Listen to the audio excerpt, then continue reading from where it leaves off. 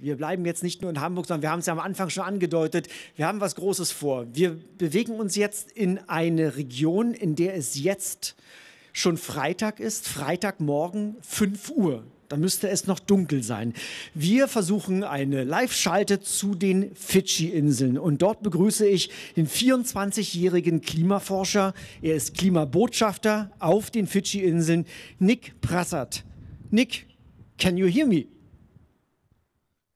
Hello, yeah, I can hear you. Can you hear me? Greetings to the South Pacific from Hamburg, from Germany. How is the weather?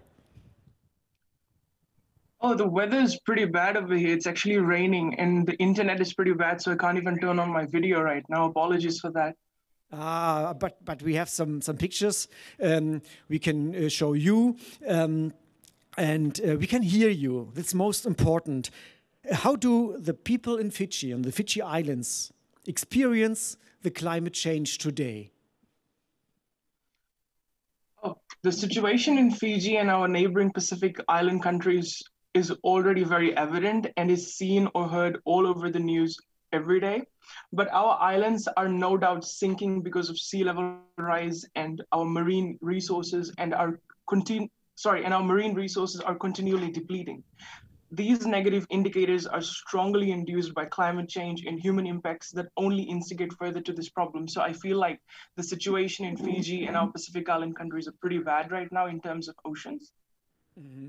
What do you think? How can the South Pacific, how can the islands in the South Pacific survive the climate change? Nick, 1 second, I hear you I guess it's the same to you. We have heard other persons in our line. So can you hear me clear and loud? Yes, sure, I can hear you. Great. It's perfectly fine. So I repeat the question.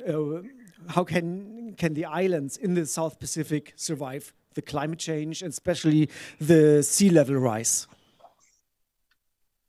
Again, like by my individual opinion, in line with research aspirations and experiences at several platforms, I believe there needs to be a call of sense of ambition and commitment from all countries, especially those that have been culprits and caused the problems my home island faces today, all in the name of economic development.